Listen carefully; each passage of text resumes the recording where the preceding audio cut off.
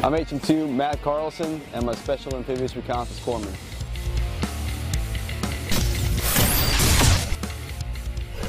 My position as a Special Amphibious Reconnaissance Corpsman, or SARC, in the Force Reconnaissance Platoon. My major concern is my Marines' health, as well as their tactical proficiency when we're put into a very risky scenario, whether it's VBSS or a long-range raid. My job is to be right there alongside them as a shooter first, and then as a medical provider second to that. But at the drop of a hat, anytime one of my Marines is injured, my main mission is that Marine at that time. So I first started out as a Quad Zero Corpsman. I had no idea what I wanted to do other than work with Marines. That was up until I saw a SARC recruiter offered the chance to do something different, something that you really can't get the same experience with the rest of the Marine Corps.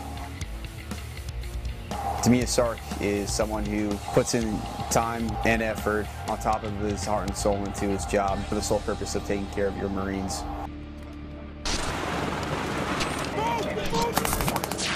We're about to extract.